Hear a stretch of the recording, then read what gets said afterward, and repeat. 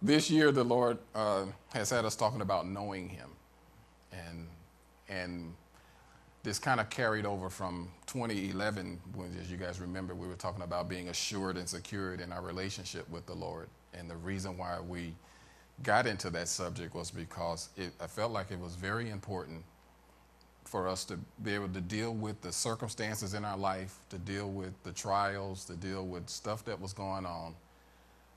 You got to know that your relationship with God is tight.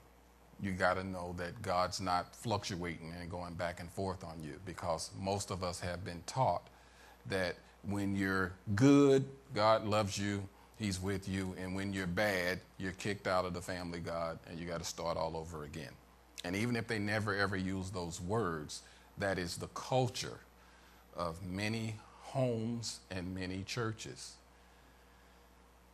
We have what I call Santa Claus mentality. You know, we put the Santa Claus song on God. He sees you when you're sleeping. He knows when you're awake. He knows if you've been bad or good. So be good for goodness sake. And so the same way it is with Santa Claus, we are the same way with God. You better watch out. You better watch out. And so that's not just a Santa Claus thing. Many people feel that way about God, and it's even taught that way. And so we've been taking the time to really go through the Word of God and show us how secure we are, so we can be sure in our relationship with the Lord. So that as we are going through stuff in life, we are able to navigate it and go through it because the Lord was leading us by His peace. I told you that the word of the Lord really does say that He leads us by His peace. And that peace is not just a warm, cuddly, soft feeling. No, He leads us by the same peace or the assurance or the witness that was given to us when we were saved.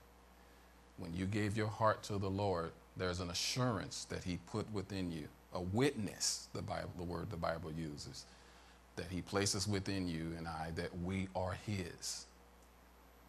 And He leads us with that same assurance in everyday life.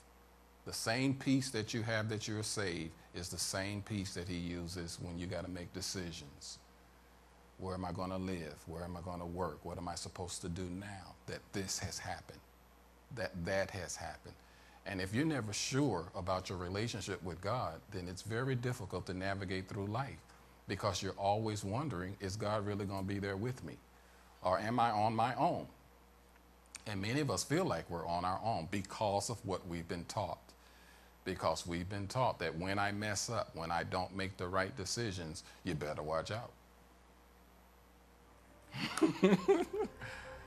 Yeah. Thank you, Lord.